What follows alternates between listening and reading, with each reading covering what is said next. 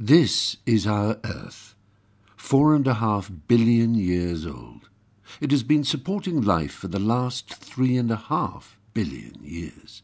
Frogs appeared 250 million years ago, whilst modern humans have only been here for the last 200,000 years. Viruses, however, are as old as the earliest forms of life on Earth. Viruses reproduce by invading the body of a living organism and hijacking its cells. They then use the host cell's own machinery to make copies of themselves. In around 1990, people in England began to notice groups of frogs suffering from a disease. An investigation confirmed that this disease was caused by viruses known as Ranaviruses. These viruses were introduced to the UK from overseas and have had a major negative impact on frog populations. Ranavirus infections can lead to internal bleeding, skin ulcerations, and even loss of limbs. In extreme cases, Ranavirus disease can be fatal. When you think of a pond, what do you see? Lots of water, full of greenery, perhaps a lily pad or two. Most likely, you think of a small, rocky pool full of frogs. You'd be forgiven for thinking these picturesque water worlds are simply perfect for wildlife. Full of life, plenty of insects and lush green plants, ponds are indeed fantastic habitats. However, all is not as it seems. Ranavirus disease has been devastating British ponds, even leading to the collapse of entire populations. In ponds that were found to be infected with Ranavirus, frog numbers fell 81% in just over a decade. But what causes ponds to become such a hive of infection? A number of factors promote the presence and spread of Ranavirus, including some things that we may be unknowingly doing ourselves in our day-to-day lives.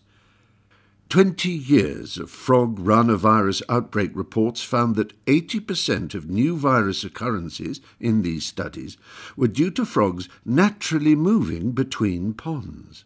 The remaining 20% of outbreaks were explained by human behaviour. For example, many pond owners introduced fish, frog spawn or aquatic plants which may be carrying Ranavirus into the pond environment without realising they were spreading the infection.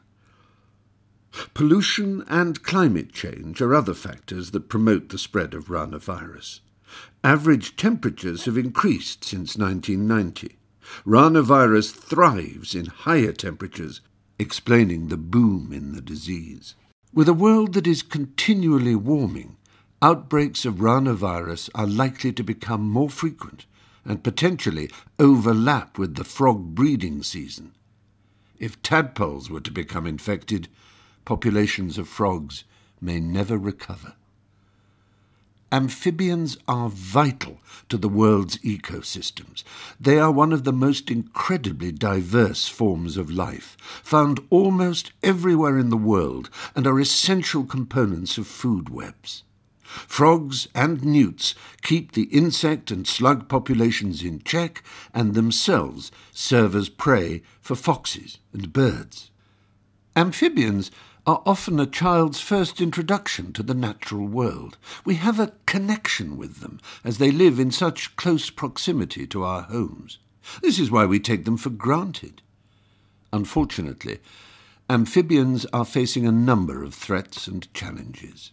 They are the most threatened group of vertebrates on the planet, and Ranavirus is capable of driving populations to extinction. But there is hope, and you can help.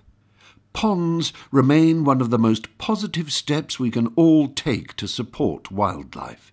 They help the animals in your garden thrive and are colonized naturally by life of all sorts without assistance from humans. You can report any suspected cases of Ranavirus that you find in your garden to the Garden Wildlife Health Project at gardenwildlifehealth.org.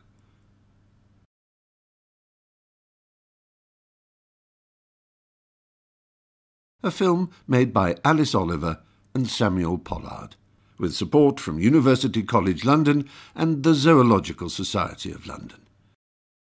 Narrated by Stephen Fry.